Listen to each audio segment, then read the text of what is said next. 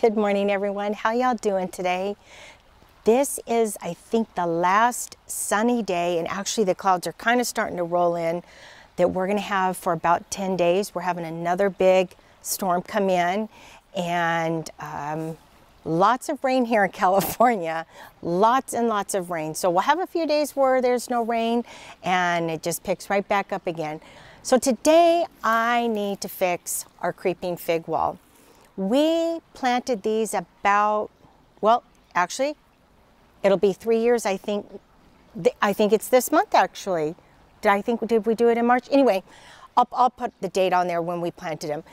We planted these 3 years ago, and we planted 1 foot creeping fig all along the back of our property line, which is a block wall.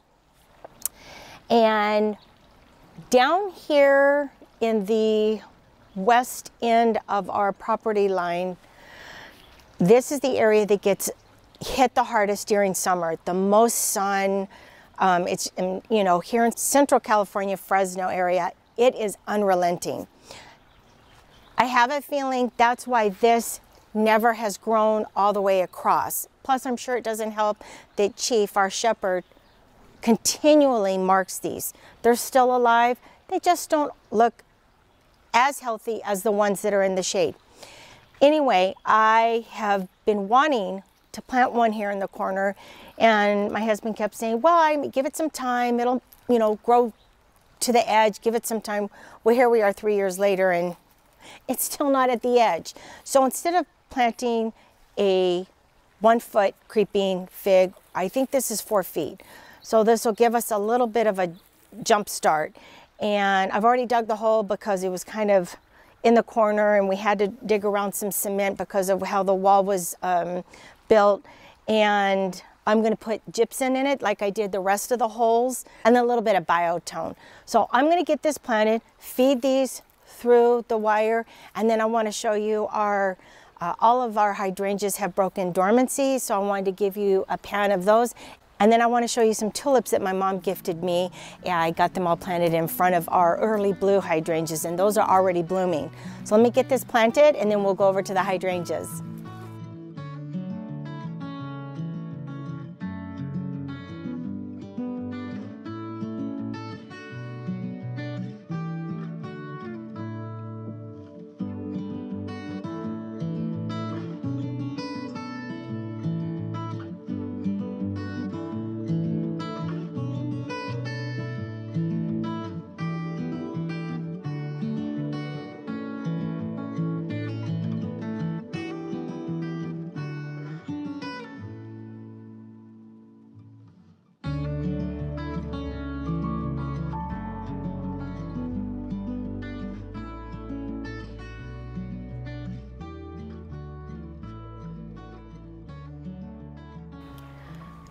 It's already made a 4 foot difference. I took a couple of the twisty ties and kind of helped it a little bit. I'm even thinking about running one more heavy gauge wire right here just to help it a little bit.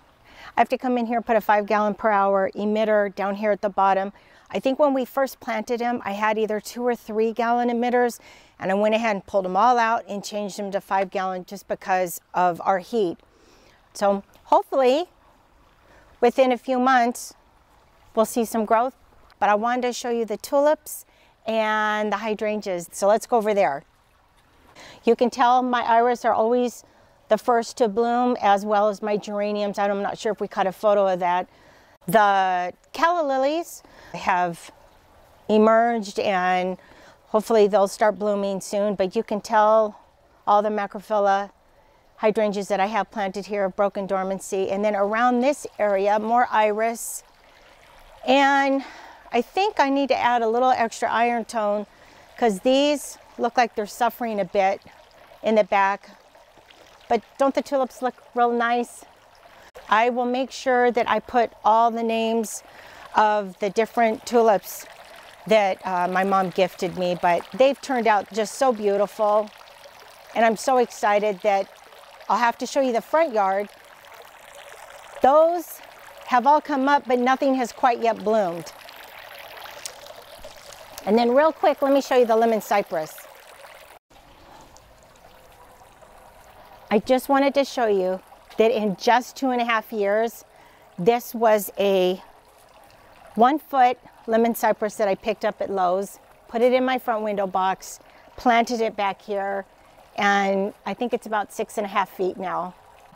I actually love it right here in the corner against the yellow shed with my window box. It's just, I'm so glad that I kept it. I had it in a pot for about 8 months after I took it out of the window box, and then I finally planted it in the ground.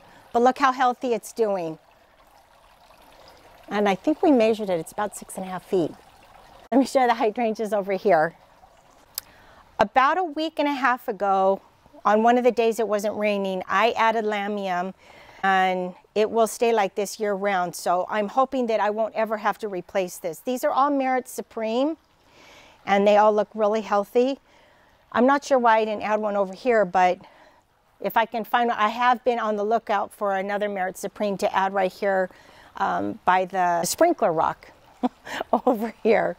And then these don't have a name over by these calla lilies. Sometimes when you get hydrangeas from the big box stores, it just says hydrangea at the bottom, and it won't have a specific name. So these are all looking real healthy. And then there's my calla lilies, and then all the podocarpus leaves. That is a messy, messy tree, but provides great shade. We purchased a new camera a few weeks ago, and we're using it today, so I hope you can tell a difference. I hope the footage is better. I thank you guys so much for subscribing. So I can't tell you how much I appreciate you guys watching. I have so many things I want to plant and so many things I want to show you. However, the rain has kind of put a damper on that a little bit, and I shouldn't even use the word damper because I am so thankful for all the rain and the snow. So as soon as it stops raining, we'll be putting out far more videos. Thank you guys so much for watching, and I hope you guys are having a wonderful week. We'll see you soon. Bye.